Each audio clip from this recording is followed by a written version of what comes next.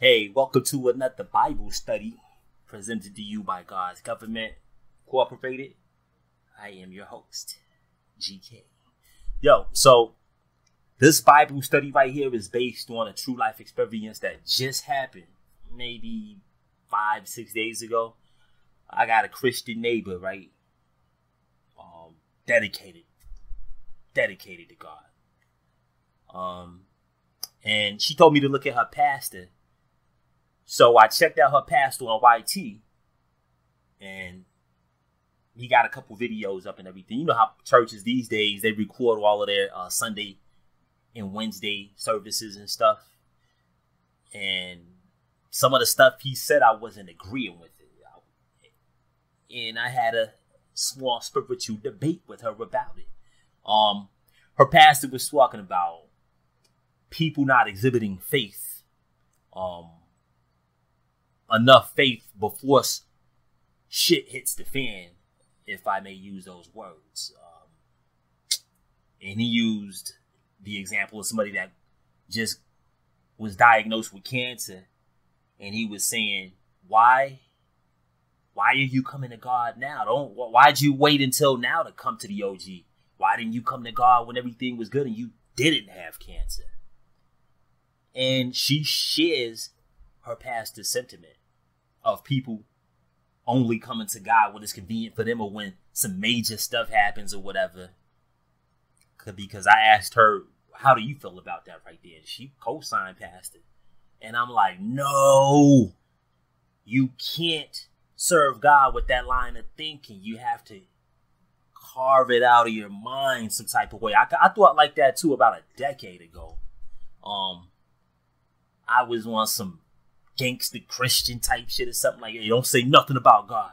Well, I'm going to come for you. Word up. I had to realize that's not how Jesus operates. That's not how he operates. He doesn't point his fingers at people like us humans that serve him do.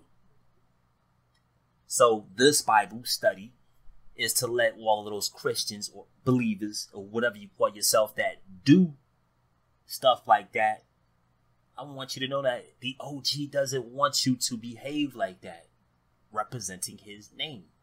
And I'm going to take you to scripture to confirm that. In this story, true life story, I'm telling you, this church isn't that big, but if it was, and this pastor's exhibiting this type of spiritual behavior, it would be misleading to millions if he had millions of people in his church, because everyone would co-sign him like my neighbor. And if you're a spiritual leader, you definitely have to know what it is that Jesus wants you to preach about and speak about, because he placed you in a position of leadership and he doesn't want you misguiding the sheep. I told my neighbor I should be a pastor. All of the stuff that the OG that God has revealed to me, I don't know why I'm not out preaching to some people. But maybe this is the start of it. Let me take you all to Matthew chapter 7, verse 1. It says, judge not that ye not be judged, or judge not that ye be not judged. Meaning, God is basically telling you, and the Amplified version, that was the KJV version. The Amplified version breaks it down a little bit more. Do not judge and criticize and condemn others unfairly with an attitude of self-righteous superiority, as though assuming the office of a judge, so that you will not be judged unfairly. That's the Amplified version. Breaking it down a little bit more. Basically, we're all human beings. I don't consider myself human, even though I'm in this human flesh.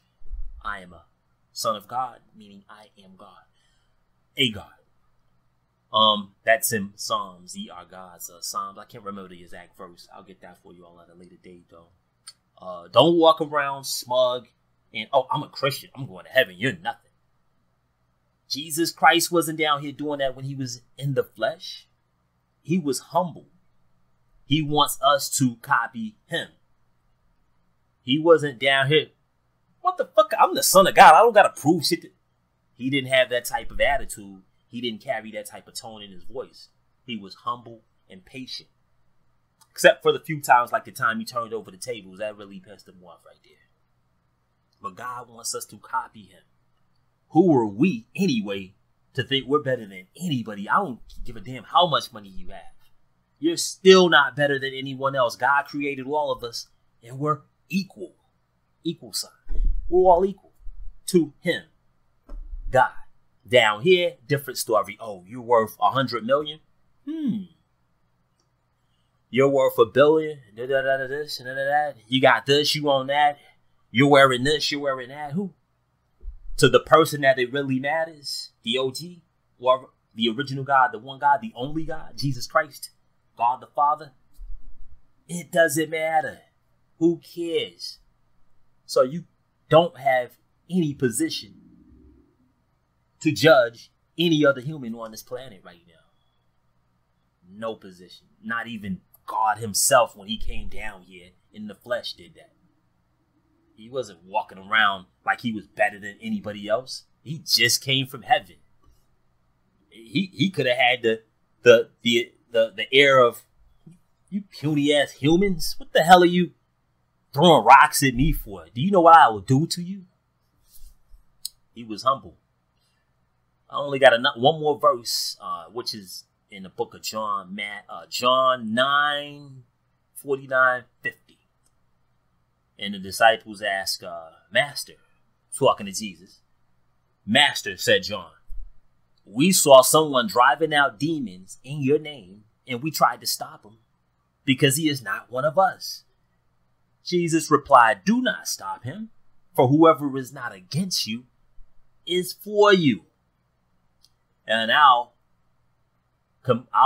connect that to my neighbors and her pastors, their line of thinking. They were like, why are you just now coming to God now that you got AIDS or whatever this and that? Why didn't you come to him before? But now that you got AIDS, you want to come to God. Don't think like that. Please stop thinking like that, and please stop telling people, if you are doing that, please stop doing that, because Jesus Christ does not want you to say stuff like that to people, especially if they're not saved. That would totally turn them off. Like, oh, these people think they're better than, I got AIDS. I need moral and spiritual and emotional support, and you're coming to me questioning me about why I'm coming to. You should be thanking me that I am coming to God. And no one can come to God unless he draws them into him. Christ has to draw you and make you desire. So if he doesn't do that, you're not going to have a desire to come to him anyway. So those that are being drawn by Christ. I forgot which scripture that was, but I should have all these scriptures in my head. I do have some, but not all.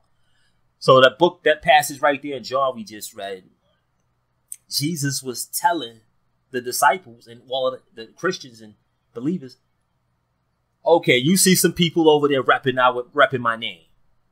They're not with us. They're not in my church. I don't know who those people are, but they're representing Christ. So that means we're all in the same game, God's game. We're all in the kingdom of heaven.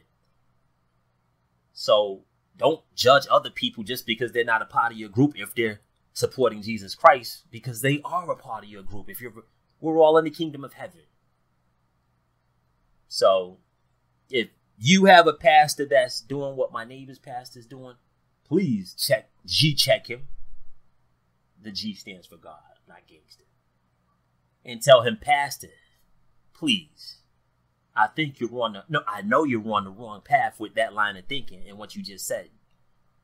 I think you need to do some praying and ask the Holy Spirit to correct you on that matter. You know what I'm saying? But this was a quick little Bible study on believers that may act or say stuff that puts them in a position or has someone thinking that they're better than someone else. No one is better than anybody. We're all equal. We're all the same. Thus saith the Lord. Stay tuned for the next Bible study. God's Government 2021.